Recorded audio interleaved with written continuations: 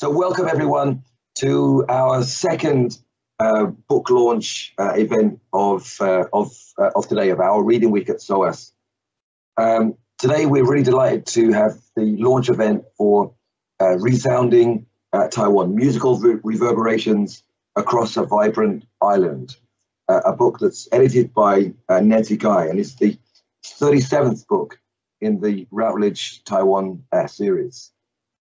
We're welcoming back the book's editor and chapter author, Nancy Guy, as well as two of the chapter authors, Meredith Schweig and Jennifer Scheer.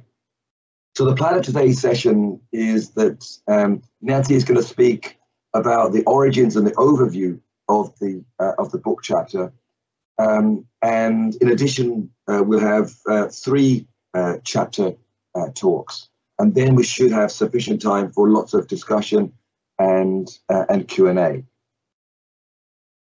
So I still remember the first time that Nancy raised the idea of this book on Taiwanese music. I think she rightly pointed out the way that it seemed that International Taiwan Studies had almost neglected Taiwan music. I remember, I think you may have Nancy may have made a reference to the Handbook of Contemporary Taiwan, which I think didn't really cover music.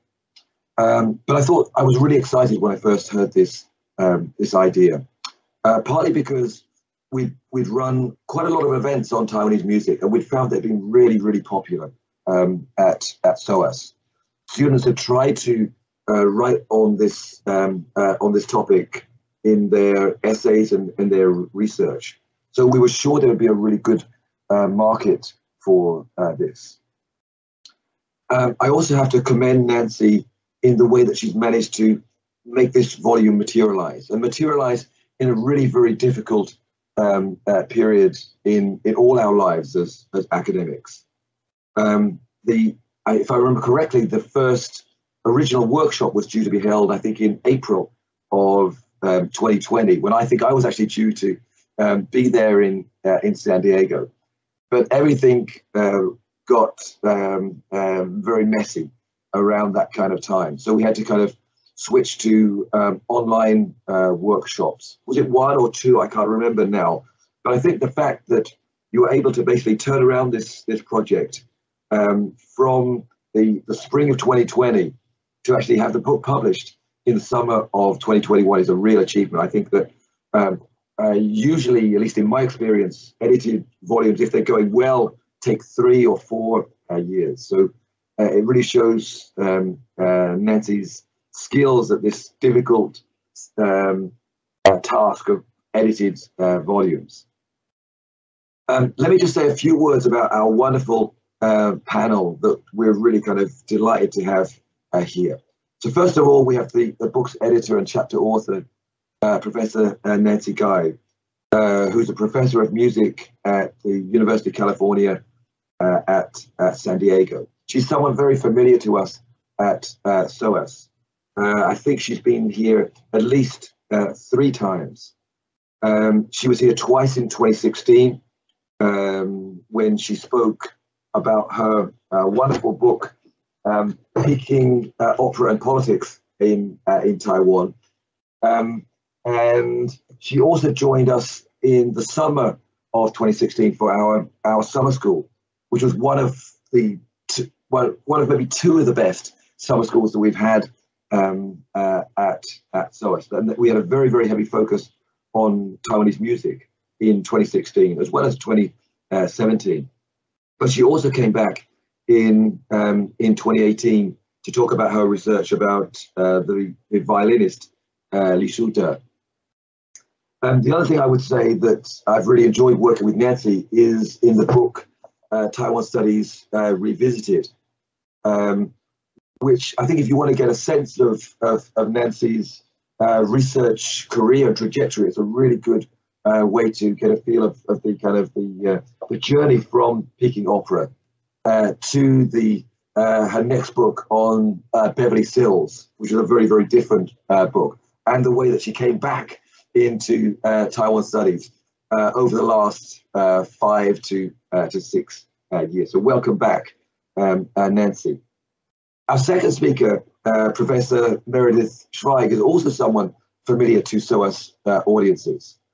Meredith is a professor in ethnomusicology at Emory University, and she came to SOAS a year after Nancy in the summer school of 2017, which was also an amazing program with a very heavy focus on music. And on that occasion, Meredith spoke about her research on the rap scene in Taiwan, which is very different from her chapter in this book. I'm delighted to see that Meredith's book is now forthcoming on Taiwanese rap scene. So that means that we're definitely going to bring Meredith back to speak about that, ideally in person, but if not, online. And then our third speaker is someone that I haven't met before, but I'm really delighted to bring you into the SOAS family. And that's Professor Jennifer Xie from the Department of Anthropology at the University of Michigan, Ann Arbor. She's also got a forthcoming or a book in progress, which sounds like it's quite closely related to this chapter, with a tentative title of From Festival to Decibel, Making Noise in Urban Taiwan. So once you've got a sense of when that book is out, let us know, and we'd love to host you, because as I mentioned earlier, our audience have really, really loved hearing about research on Taiwanese music. So now then, let me pass on to our star editor, Nancy Guy. Thanks so much for that very generous introduction, David. And thank you for you and Jewel and everyone at SOAS for making this event possible. And I think I did tell you once that after I finished the Sills book, you had invited me to come to SOAS, and I was actually not sure I was going to continue on in Taiwan Studies. So thanks to you, I'm back and happy and thrilled to be doing this work again. And I also just want to mention, I always think David is a kind of unusual political scientist because he really seems to care a lot about music, and he's been very supportive of it in many, many different ways in his position at SOAS. So I'm grateful to him for a lot. So thank you so much. Let me share my screen.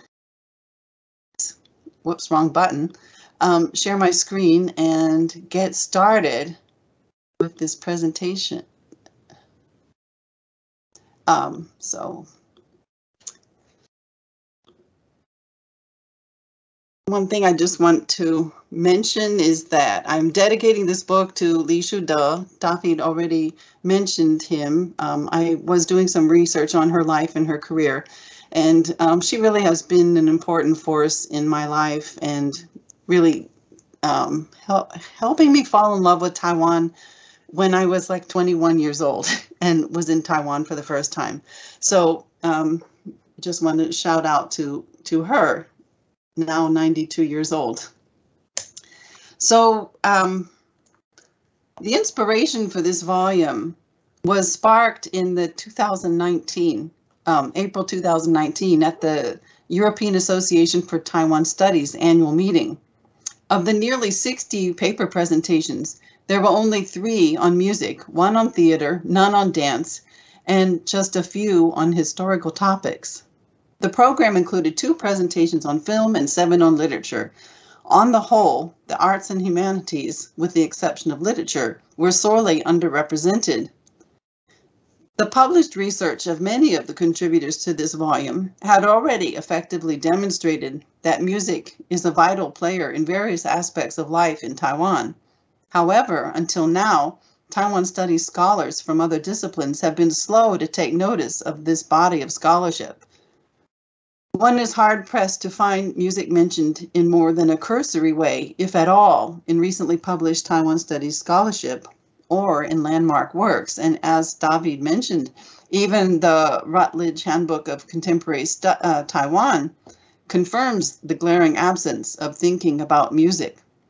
If we were to take the body of Taiwan Studies scholarship as representative of Taiwan, we would conclude that the Taiwan is virtually silent, except for human verbal communication, of course. Unsurprisingly, Taiwan Studies is not unique among area studies in its lack of attention to music and sound. Writing in 2010, ethnomusicologist Timothy Rice notes, quote, "Turning a blind eye or a deaf ear to music may be endemic to area and community studies," end quote. Given Taiwan's ever-fascinating political environment, it's not surprising that the field of Taiwan studies has been dominated by political scientists. My own research indicates that music is vital to politics in Taiwan, not only in campaign rallies and songs, but also in protest movements and in the formation and expression of ideological and identity formations. Music can provide an efficacious tool for the mapping and assessing of deeply held sensibilities. Music represents a valuable tool in the analysis of culture and society. As political science is finally moving beyond the rational actor model, it's my hope that the political science wing of Taiwan Studies, among other disciplinary groups, will more fully bring into their purview the feelings and emotions that underlie and motivate behavior. Music often provides a key tool for surveying these terrains. The contributors to this volume aim to awaken scholars to the resource that music and its scholarship offer in understanding Taiwan.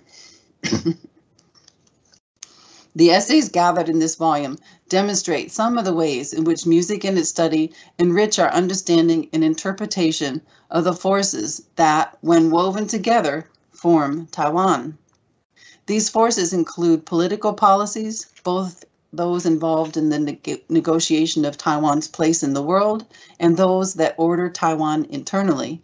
And these forces include the feelingful reactions to and assertions of those policies. Many forms of human relations, down to the hierarchical structures or rhizomatic networks that organize or underlie communities, are negotiated in music, sound, and music behaviors. This volume illustrates how music historically and currently resounds across the island. Through 12 chapters, we explore how music shapes life and life shapes music in Taiwan. In this volume, we ask not only what music can tell us about Taiwan, but how music tells us. The contributors to this volume range in their career trajectories from a PhD candidate through to a distinguished professor, with every stage in between represented. 9 of the contributing authors are ethnomusicologists by training, 2 are anthropologists, and 1 hails from communications. A fairly broad approach to our sounding subjects is displayed. Some chapters are rooted in the methods and concerns explored by Taiwan's first generation of ethnomusicologists, particularly Xu Changhui and his disciples. Other chapters employ social theories developed in North America and Europe. 8 authors grew up in Taiwan, but all pursued their doctoral degrees in the United States or the United Kingdom.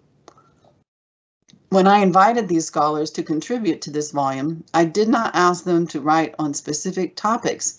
Rather, I waited to see what subjects were foremost in their own research interests. The book is by no means a comprehensive representation of musical life in Taiwan, nor is it representative of any particular theoretical approach.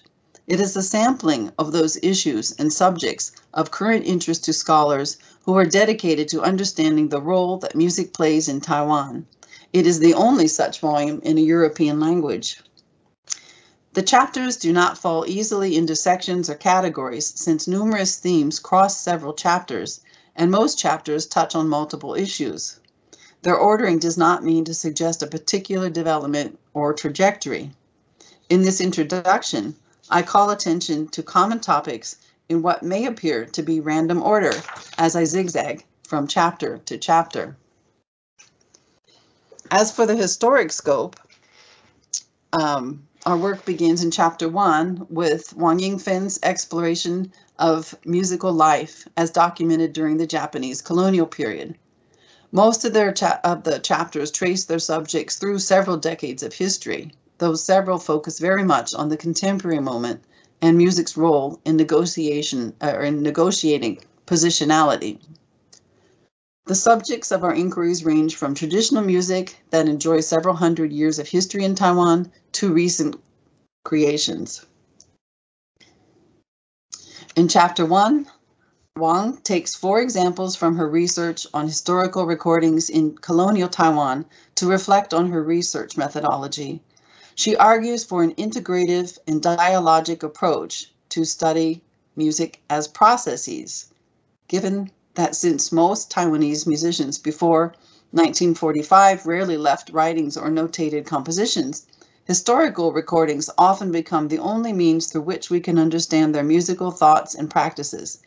Therefore, it is all the more important that we know how to listen and how to study these historical recordings in order to resound colonial Taiwan. Chapters 2 and 3 focus on musics of indigenous musicians. The placement of these essays early in the book is no way a signal that book chapters are progressing from traditional subjects through to new ones. In fact, these chapters both deal with contemporary and innovative artistic creations.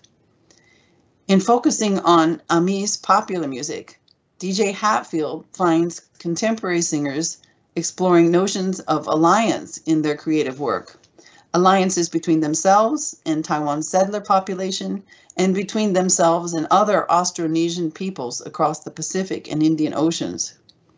In these ways, attention is shifted away from questions of identity and towards music's ability to imagine and activate relationships. The chapter concludes that the work of indigenous musicians who center their efforts on the production of alliances reveals new directions for expanding Taiwan's democratic reforms.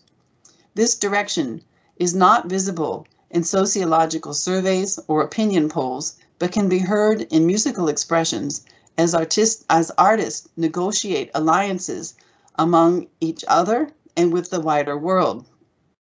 Through listening, we may learn of ways to think beyond identity politics, which has dominated discussions of Taiwanese culture and politics for decades. In Chapter 3, Chen Chun-bin takes On the Road, a musical theater production sponsored by and staged in Taiwan's National Concert Hall, as a vehicle for investigating musical modernity among Taiwan's indigenous people. By examining the musical's compositional process, this chapter illustrates how sociocultural interactions between Aborigines and settlers shape contemporary indigenous music, and it documents some of the ways in which Puyuma people create, convey, and perceive meaning through musicking. Of the traditional musics included in the volume, none enjoy greater attention than Beiguan, a musical and theatrical genre brought to Taiwan by immigrants from Fujian province in the 1700s. Beiguan continues to play an essential role in ritual settings in both Hoklo and Hakka communities across Taiwan. In fact, if you've ever heard one of the not uncommon ritual processions through Taipei streets or elsewhere across the island, performed by shawms, drums, and gongs, then you've probably heard Beiguan music. Li Jinghui's Chapter 7 provides an introduction to the social context and musical elements that constitute Beiguan. This preface is necessary to her detailed discussion of the oral construction of gender, which is central to the genre, especially when it is performed for temple gods by all male troops in ritual settings. And in Chapter 8, Chen Meijin focuses on Taiwan's policies for the preservation of its intangible cultural heritage. She takes as her main case study Kai Lu Gu, which is a traditional music genre that employs Beiguan melodies and is used in religious processions and pilgrimages. Temple festival and ritual procession music, which are provided by Beiguan, are central to Chapter 9 and Jennifer Shea's study of noise and the ways in which it is broadly conceived, either as an unwelcome sonic presence, 噪音, or as a beloved component of a bustling social and ritual life, 热闹. As she will discuss in a few minutes, Xie analyzes how noise is regulated by governmental authorities. All three of these chapters provide markedly different angles for viewing this traditional music, which is still very much a vital part of life in Taiwan. And continuing on the theme of religious practice is Xu Xingwen's examination in Chapter 6 of how hymns have been composed to serve as tools to help Hakka Christians negotiate conflicts that arise between secular ethics in Taiwan and Hakka sacred practices. The messages encoded in hymn text, as well as the practice of group singing, serve to build community among this minority religious group.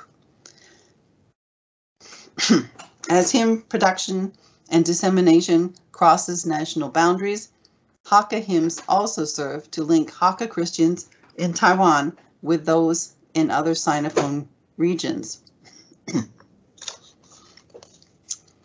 As Da Sao or Lu discusses in Chapter 5, music has served as a vital force in the creation of a positive identity for a Yunanese community in Longgan, Taoyuan County.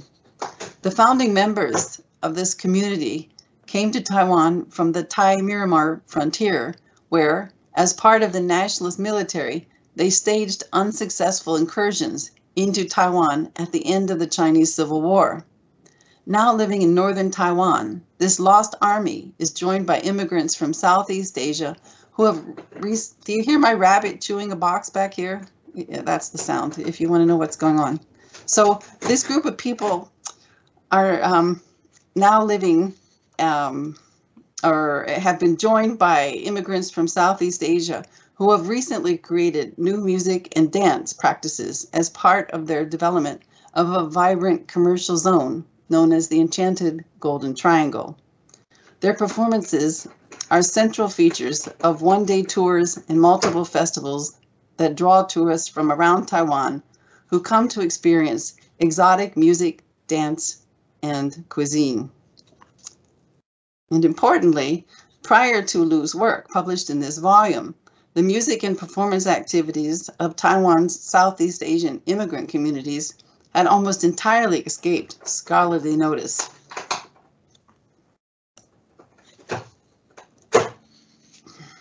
In her chapter on the Taipei Chinese Orchestra, Mingyan Li looks at how music from another time and place took root and thrived under the conditions of Taiwan's cultural and political environments.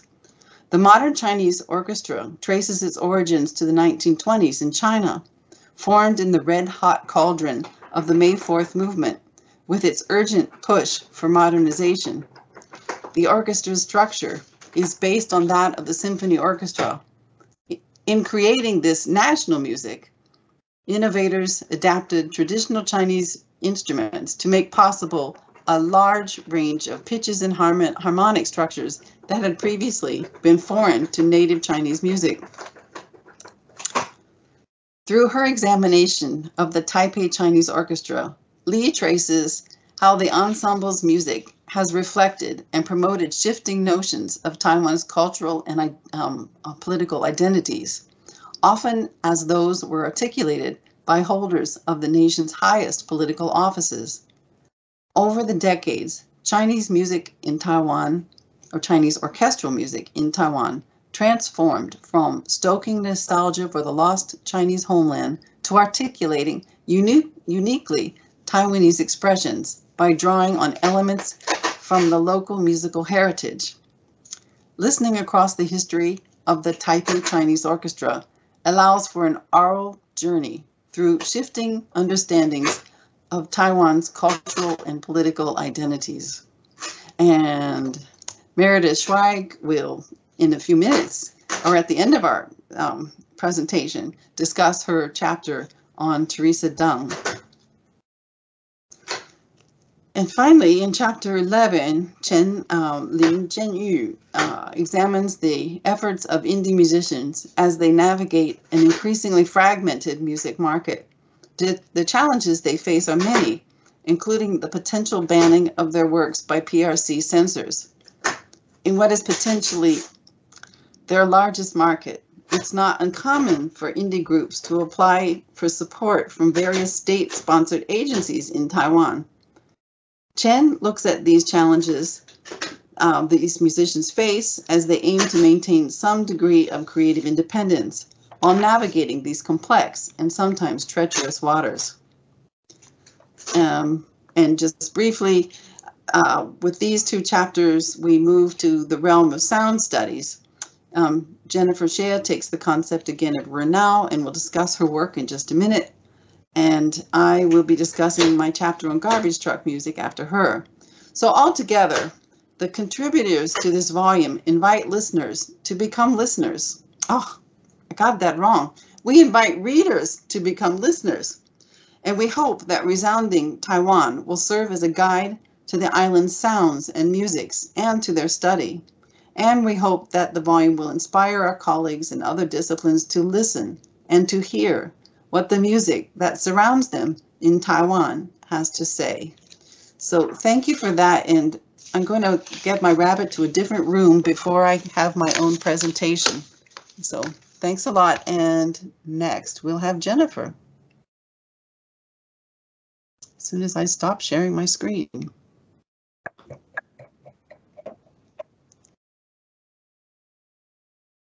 Hi, can you hear me okay?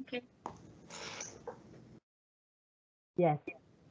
Yes. Yeah. Okay. Thank you. I will pull up my.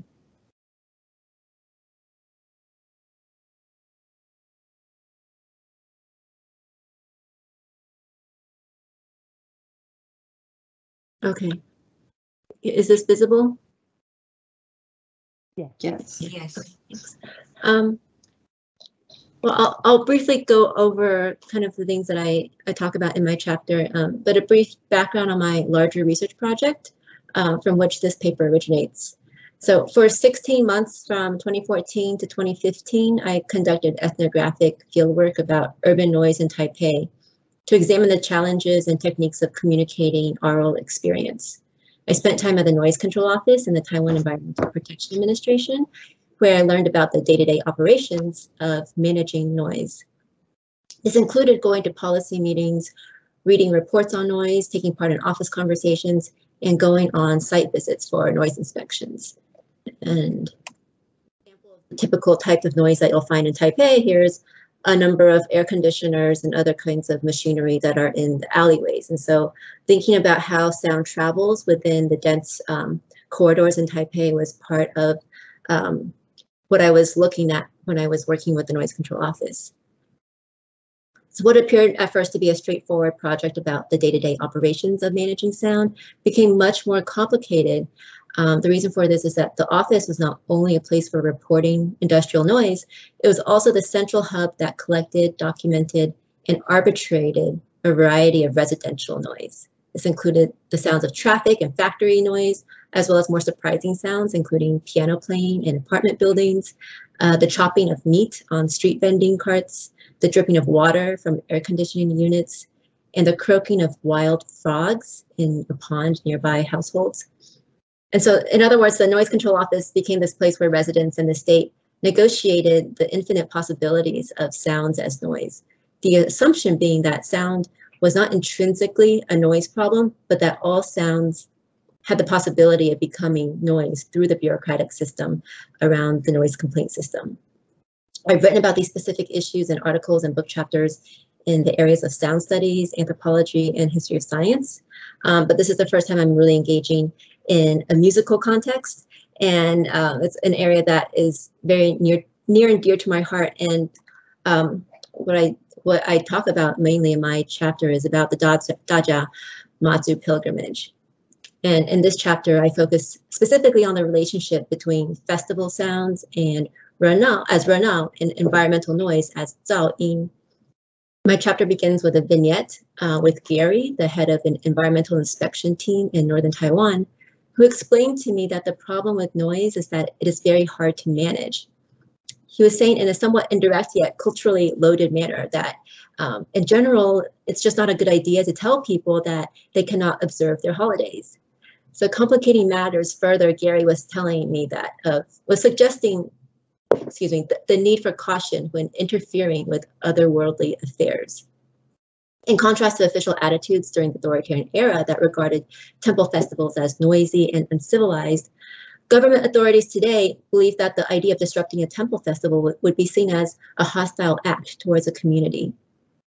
Other inspectors that I spoke to held similar views, explaining that any attempt to enforce noise regulations during religious festivals would just generate public outcry. Their reluctance to manage festival sounds is supported by official policies under the Noise Control Act of 1983, established by the Ministry of Health and currently now it's the Environmental Protection Administration, that grants traditional festivals an exemption from noise control regulations. Still, at the same time, this has not stopped some unhappy neighbors to file noise complaints, and noise control managers always anticipate an increase of complaints around festival noise whenever large festivals happen, such as the Daja Mazu pilgrimage. And I think I took this photo probably around 2 in the morning. And of course, as you can see, it's a very lively setting, very enjoyable setting, I might add. But through noise complaints about temple festivals, residents are negotiating the cultural value of temple festivals, the quality of life questions around getting a good night's sleep, and the physical impact of the sounds themselves. So unique to Taiwan's noise control system is the ongoing question of whether the sounds of traditional festivals, including fireworks, drumming, and amplified loudspeakers, cross the threshold from the cultural aesthetic of Vernal into the regulated domain of Zhaoyin. There are 2 different ways that people might respond to this complaint. For the first response, I will defer to the Taiwanese rapper, Duaki, and this is a credit to Nancy for bringing my attention to this song in the first place.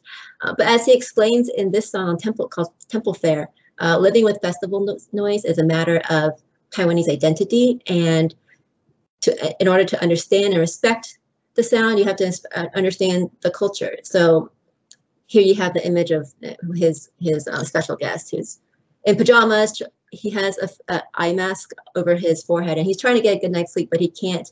And finally, you know, this group of people around him are educating him about the importance of temple festivals in Taiwan. And so in this case, you know, the argument is that if you understand the purpose of a temple festival and what it means to a community, then you wouldn't find it noisy and you wouldn't complain.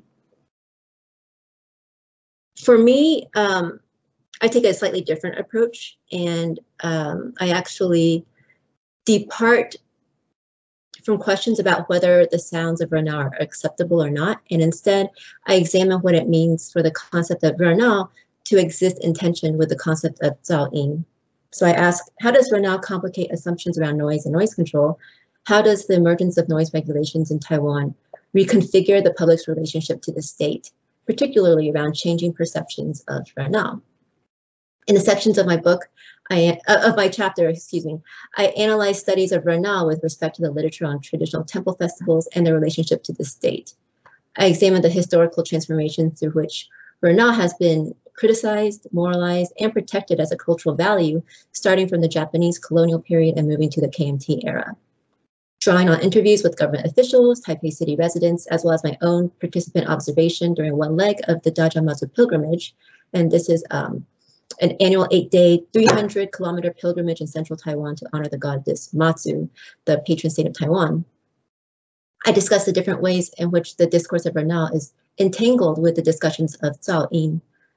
Through an ethnographic and historical analysis, this chapter expands an understanding of Vernal from a cultural, local aesthetic into an articulation of political commitments, one that continues to be negotiated today in the sonic domain.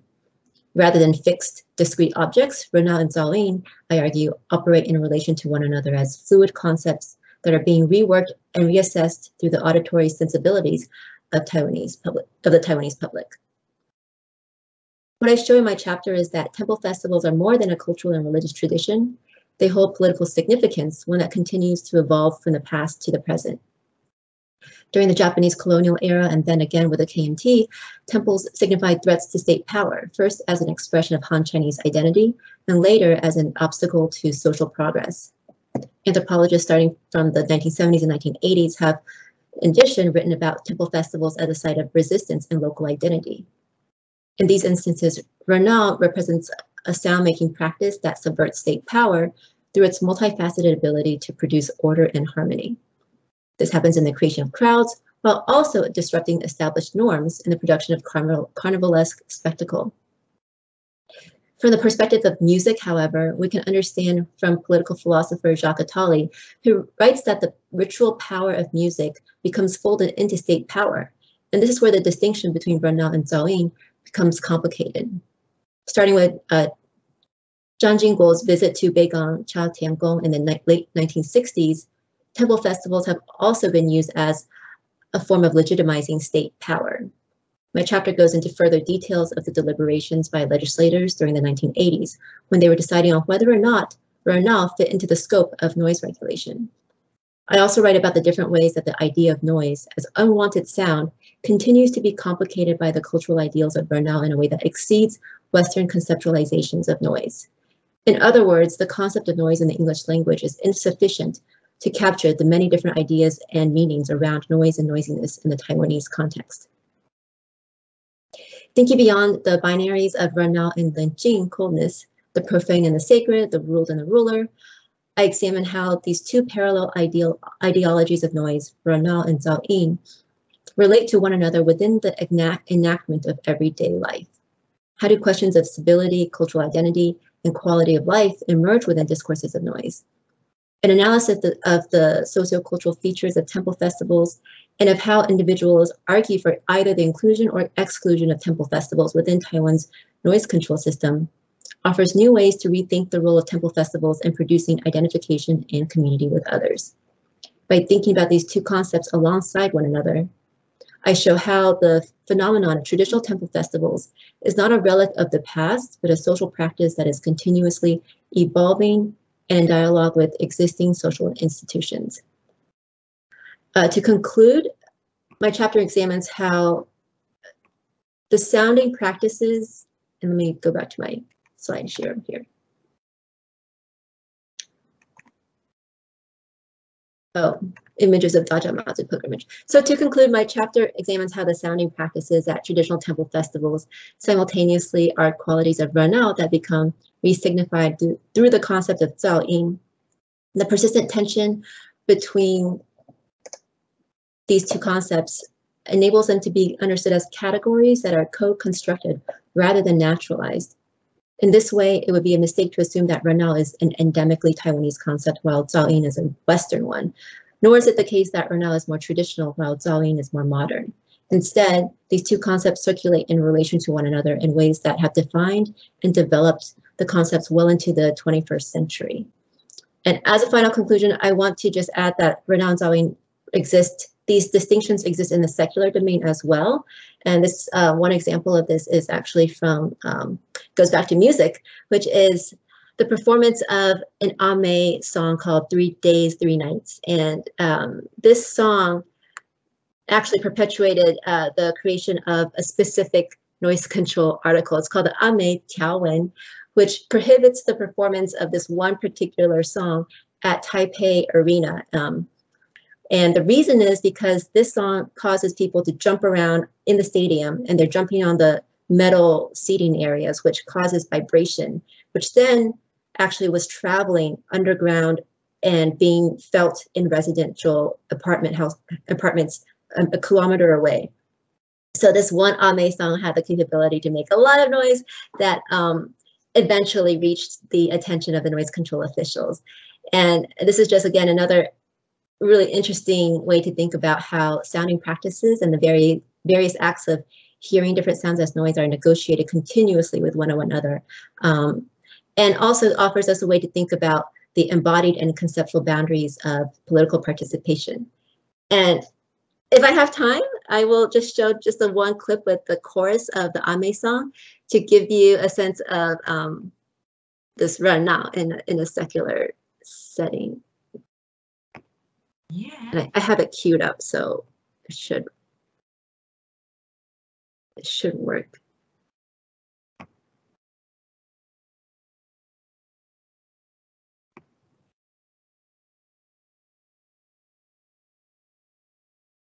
Oh, wait. I need to turn on my sound. Include computer sound. Okay.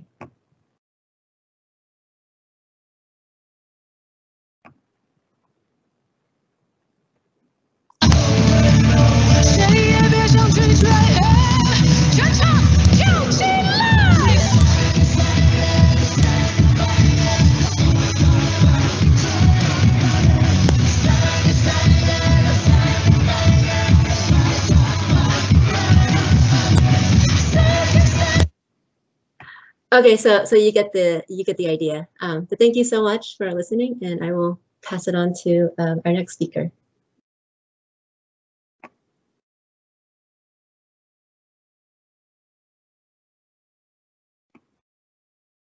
So that would be me. And I'm going to begin by playing a familiar sound.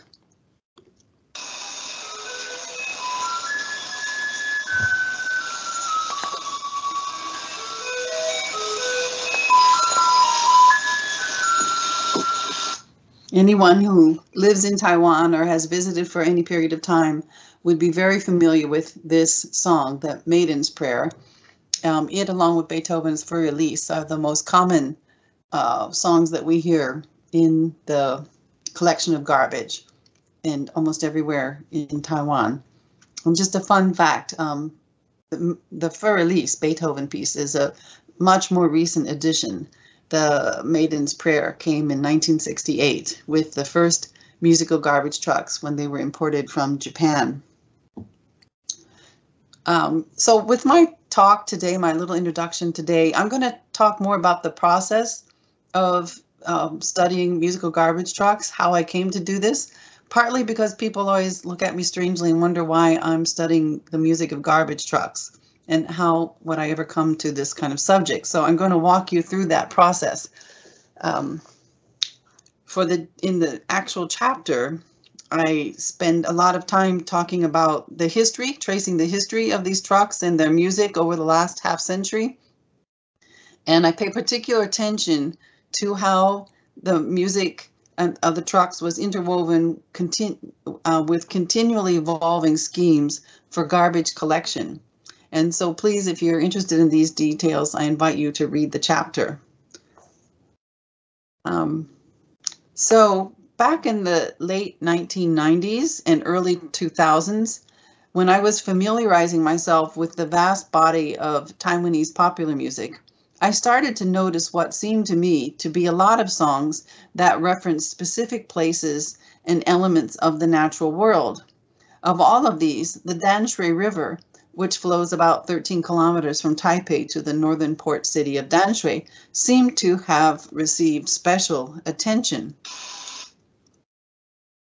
As I began collecting songs referencing the Danshui, I found that songs from the first half of the 20th century portrayed idyllic scenes of the river and its surroundings. However, as Taiwan's economic miracle took shape, the Danshui River became severely polluted. Beginning in the early 1980s, the river's profound degradation became the subject of numerous songs and even films and theatrical pieces, or at least sub-themes in films and theatrical pieces. And some of the pieces that dealt with the river's pollution also mentioned garbage. Noting this, I created a file in which I tucked away songs that referenced garbage. I felt that the mention of trash in popular music was certainly something special, if not unique to Taiwan. I revisited my garbage file when I was asked to give a talk at a Hearing Landscapes Critically conference in 2014. I then began to collect Taiwan's garbage songs in earnest. Currently, with the help of my able research assistant, I've gathered over 100 songs that in some way reference garbage. And in fact, we stopped collecting some because garbage also ends up being something about love affairs. I talk about that another day. Some of the songs I've collected incorporate familiar garbage truck melodies. So it's not just a textual reference, but they also use the melodies heard in the garbage collection routine. Others reference chasing the garbage truck, and some even compare themselves or their lovers to garbage trucks. I also began to notice the prevalence of waste-related themes in other Taiwanese cultural products, including films and television shows. For example, I wonder if any of you honed in on the garbage sub-theme in the 2017 award-winning film, The Great Buddha Plus. The Dafo Pu La Se. Garbage is constantly appearing in that film. I published an essay in 2019 in which I sorted out all of this garbage as it had been sounded in Taiwan's popular songs. And for anyone who has never visited Taiwan, you need to know that musical garbage trucks can be heard and seen in nearly every residential area in Taiwan, most days of the week. In densely populated areas, they may cross through different portions of a district multiple times in a single evening.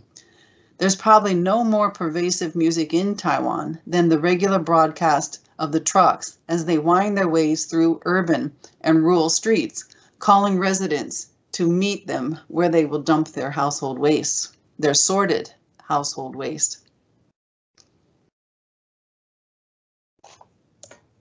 The essay in the Resounding volume represents the next step in my investigation of the representation of garbage in music and related arts in Taiwan. This and my previous work are part of an ongoing large-scale project.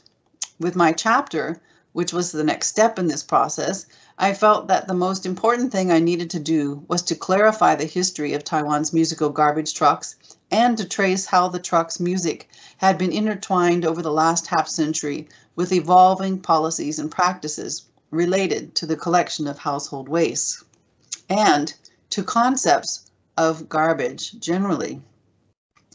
I was keen to keep an eye on the sentiments surrounding trash and its collection, because it is here where we begin to see how some individuals imagine their daily habits and practices connecting to larger societal and environmental issues.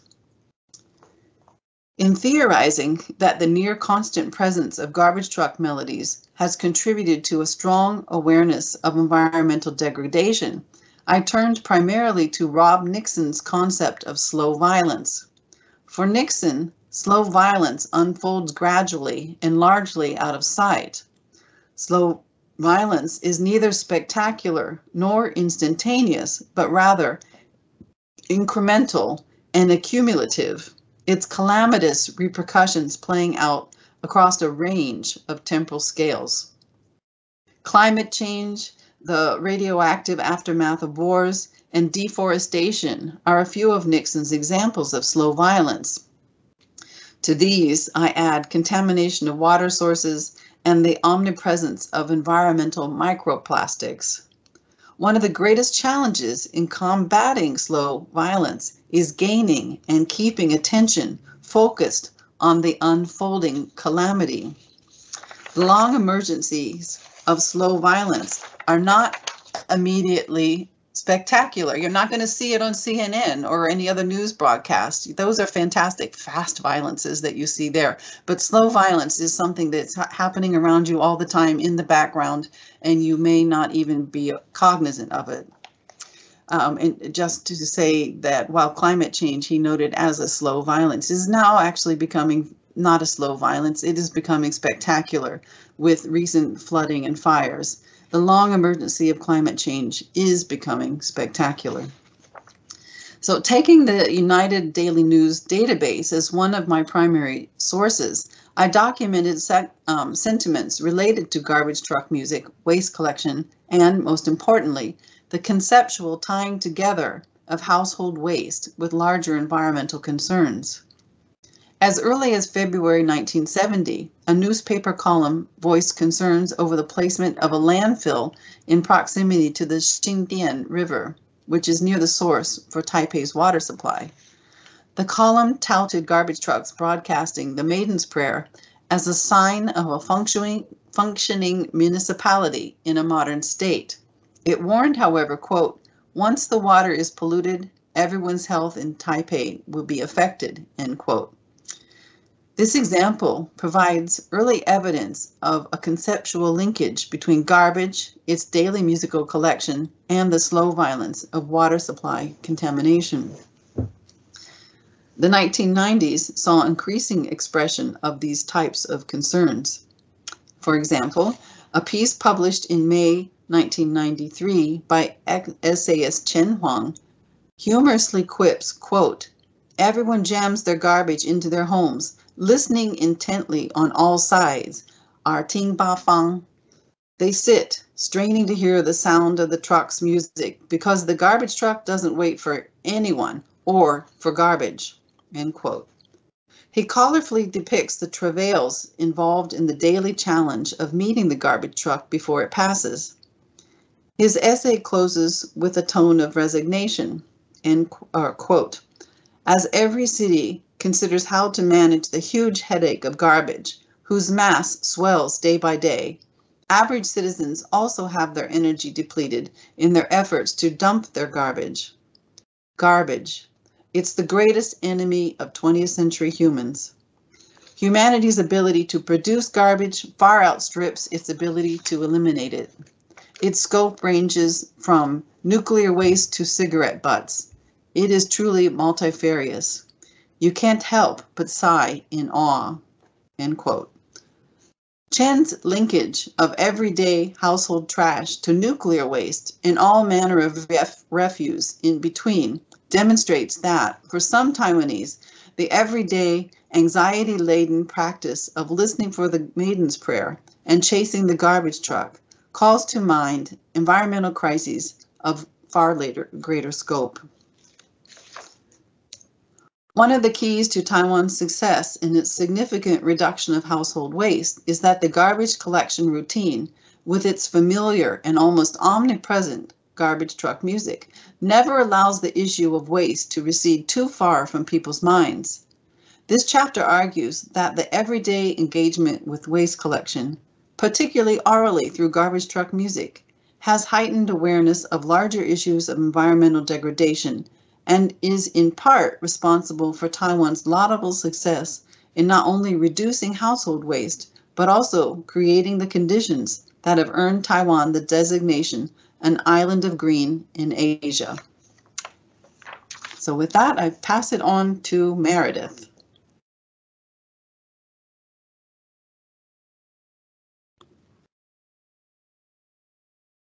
Great. Thank you so much, Nancy. All right, can everyone hear me? Fantastic. Yeah. I'm going to share my screen.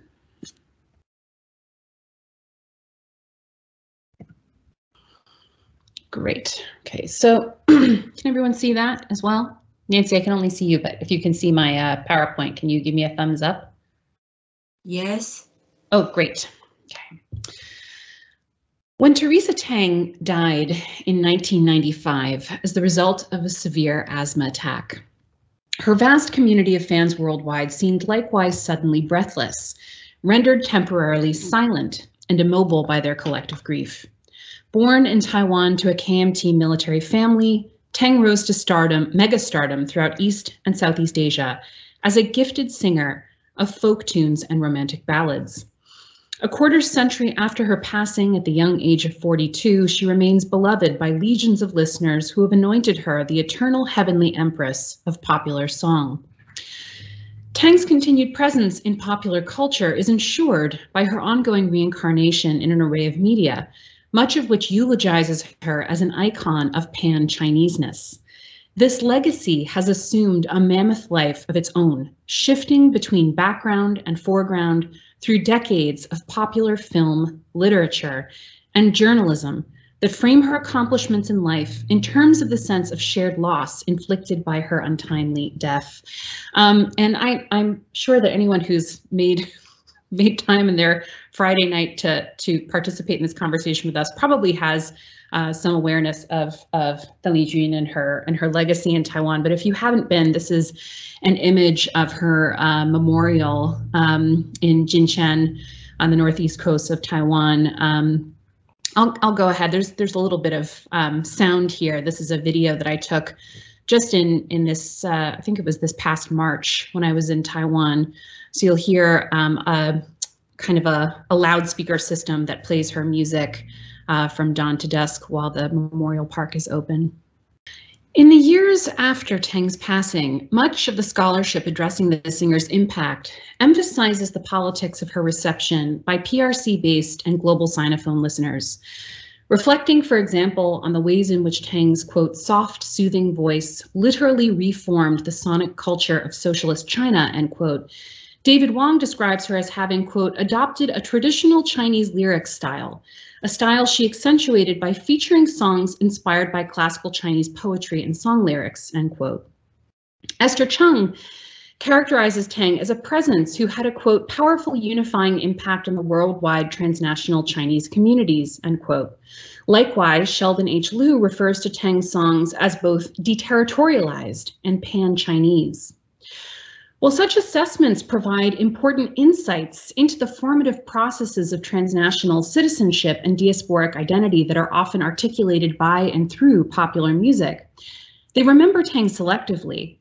They rarely transcend facile descriptions of the singer's voice and elide the specificities of the historical moments audible in many of her musical performances, shaped as they were within the constraints of her celebrity as a Taiwan-born Waishengren under KMT hegemony at the apex of the Cold War. My chapter in Resounding Taiwan stages a musicological intervention into this historiography, listening closely to Teng for insight into the ways in which the singer articulated and negotiated these constraints musically. In this endeavor, I draw on ethnomusicologist Catherine Meisel's notion of multivocality, defined in its most essential form as the practice of singing with many voices. In Meisel's theorization, singing voices can be, quote, sites of struggle and becoming, negotiating material and sonic borders between musical genres, between ideologies, between cultures, end quote.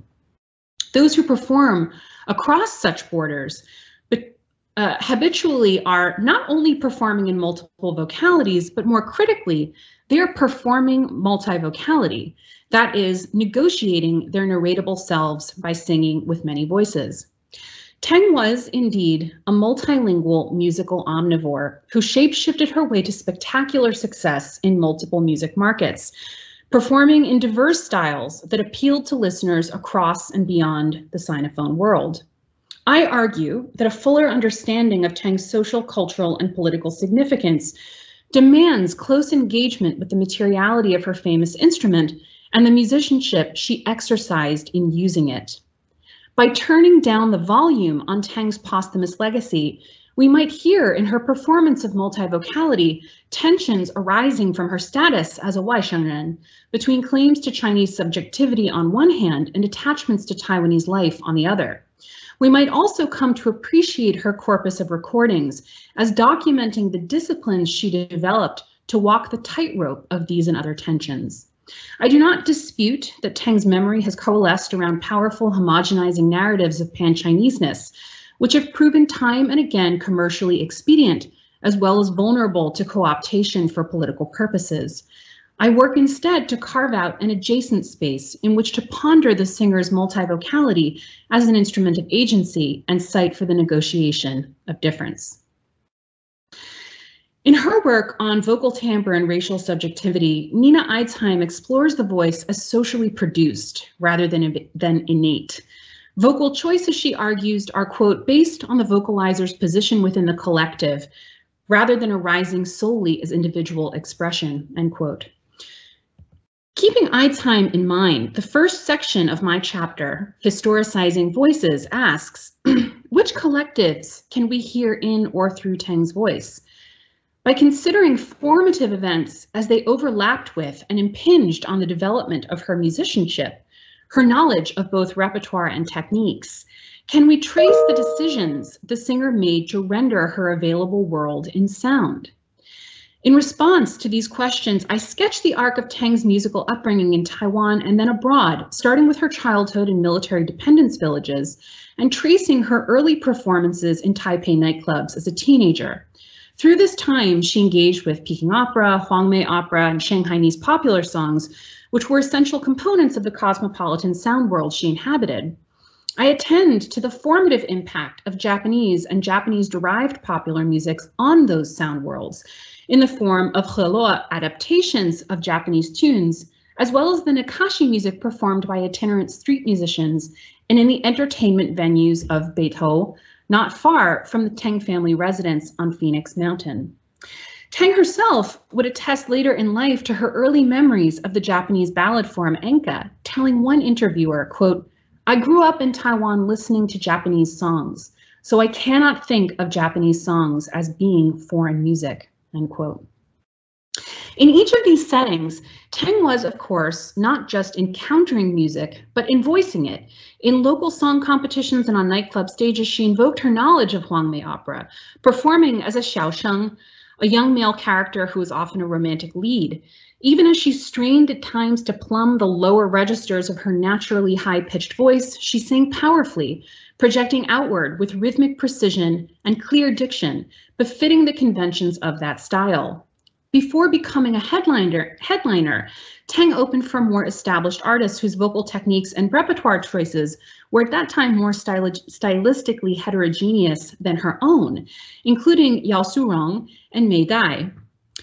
Yao expertly melded techniques and aesthetics associated with Shanghainese popular songs, enka, Heloa popular songs, and American blue-eyed soul. Each of these, in turn, of course, already themselves explicitly hybrid genres. Riffing on the previous decade's practice of adapting Japanese tunes and translating them into Holo for the local market, one of Yao's biggest hits, Heartless Person, was a Japanese composition set with Mandarin lyrics. Likewise, Mei Dai's Unforgettable Memory. Although Tang never commented on it publicly, Yao's career must have both inspired and chastened her. The KMT held a monopoly over broadcast media from the end of the 1940s until the early 1990s, maintained a complex censorship apparatus and required musicians to apply for licenses for legal public performance. 7 years Tang Sr., Yao was repeatedly stymied by authorities who characterized her music as licentious and doleful, and therefore morally corrosive. In the next part of my chapter, Negotiating Constraint, I discuss Tang's efforts to avoid Yao's fate. Tang's military family pedigree, crystalline Mandarin, and youthful persona positioned her to thrive in Taiwan's popular music market under the shadow of the Chinese Cultural Renaissance movement. As her star rose, however, and she began to travel more frequently, it became incumbent on her to navigate the KMT's Cold War interests abroad. She performed with small traveling ensembles for expatriate communities throughout Southeast Asia and provided televised concerts for conscripts. Famously, her voice performed part of the Sonic Arsenal broadcast from Jinmen beginning in 1974. Careful negotiation of the KMT's demands, and I do get into episodes of conflict in the full chapter, enabled her widespread travel and international career development. In Japan, Tang was not just viable, but wildly successful as an enka singer, winning numerous industry accolades and developing a broad and faithful Japanese fan base. This was an intuitive move for her. The vocals for many of her Heloa songs from the early 1970s either have a subtle Nakashi flavor or were themselves local language performances of enka. Japan provided Tang with space to engage her interests in Japanese music outside of Taiwan, where the dominant political powers stigmatized expressions of affinity with the island's former colonizer. In interviews with the Japanese press, Tang described her ongoing aspirations to perfecting her command of enka techniques. Such aspirations are, per Meisel, integral to the project of cultivating multivocality, which requires not just knowledge of repertoire, but also knowledge of techniques that maintain the integrity of other styles. By her own account, Tang approached Japan not just as a new market, but also as an opportunity to augment her multivocality. In the final section of my chapter, Sounding Agency Through Multivocality, I perform a close reading of Teng's performance of her iconic 1979 cover of the Shanghainese popular song When Will You Come Back Again, 何日君再来. Assessments of Teng as performing reified Chineseness seem to rest precisely on recordings such as this, which because of its provenance, dovetails neatly with listener knowledge of both Teng's Waisheng heritage and her public support for KMT sinicization initiatives. In the scholarly literature on these recordings, however, there are telling hints of interpretive uncertainty. Cheng Chenqing, who has written widely on Teng, provides evidence for widespread acceptance of the, quote, nature of Chineseness of Teresa Teng, end quote, quoting lyricist Wang Jim regarding her singing voice and its, quote, indescribable Chinese flavor, end quote. For his own part, however, Cheng muses on why he himself finds it difficult to identify, quote, specific evidence of any Chinese flavor in her voice, end quote, or why she was described as such in contradistinction to other contemporary singers. Acknowledging Teng's multivocality and her agency in wielding it widens the space for interpretation.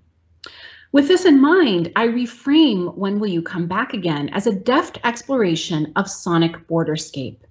First performed in 1937 by Zhou Xuan, the song was emblematic of what would later be characterized as decadent music in both the PRC and the ROC, evoking memories of life in China before the end of the Second Sino-Japanese War.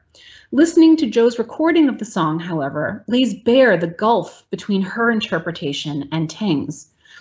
Unfortunately, I don't have time in this short presentation to work through my analysis in detail.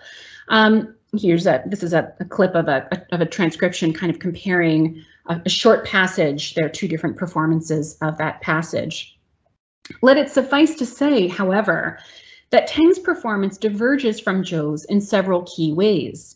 Most obviously, Teng transposes the song down a minor third from B flat major to G major and pushes the lower end of her range.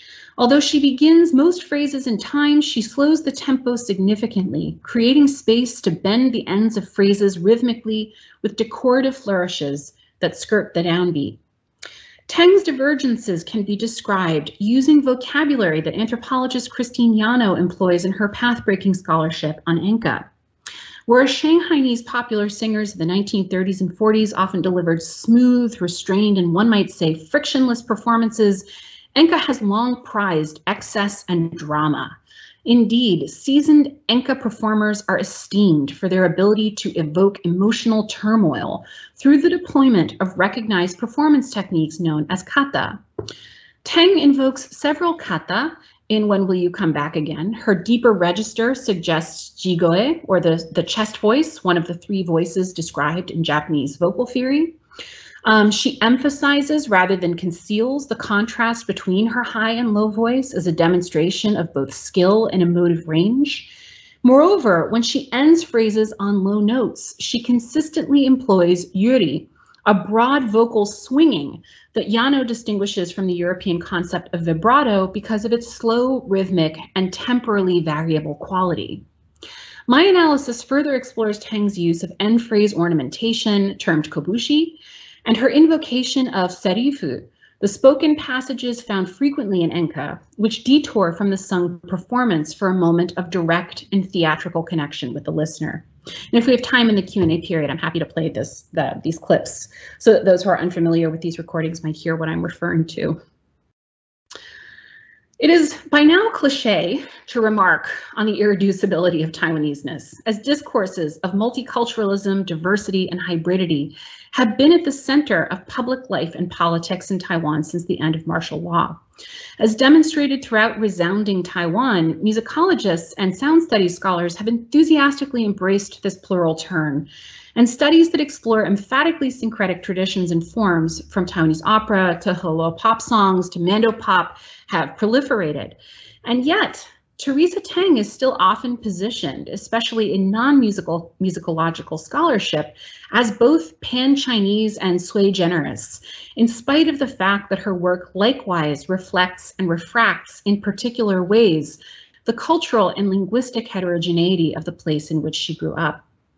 I show that it is possible and reasonable to employ analytical vocabulary from Enka to describe Tang's vocal choices in When Will You Come Back Again? Through this exercise, I hope that we might come to appreciate Tang's exploration of sonic borderscape between genres, between ideologies, between cultures. His historical study of Tang's life and times is certainly illuminating, but it can only tell us so much. Listening to Tang herself may be our only recourse to accessing her agency. And in order to delineate fully the complexity of the singer's narratable selves, we must attend to her multivocality. Of course, multiculturalism and multivocality are not interchangeable concepts, and multivocal performance is not the ineluctable tendency of all musicians from multicultural Taiwan. As I show in my chapter, Tang did not come by her multivocality passively as a consequence of her Taiwanese-ness. She cultivated it meticulously over the course of many years. I draw attention to this distinction in order to highlight what I believe are two key messages of my chapter for Taiwan Studies scholars. Firstly, music and sound can provide powerful insight into the ontological and epistemological foundations of identity construction. Artists, including but certainly not limited to Tang, have often operated on the front lines of politics in Taiwan and been compelled to strategize deliberately their performances of race, ethnicity, gender, and social class. And secondly, artists may exercise their musical agency in ways that disrupt or complicate facile interpretations of those performances. With this in mind, let us listen closely to the many and varied voices that resonate from Taiwan in recognition of their full complexity. Thank you so much. Excuse me.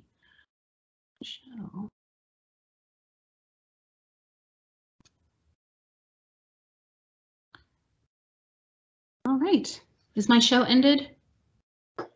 Great.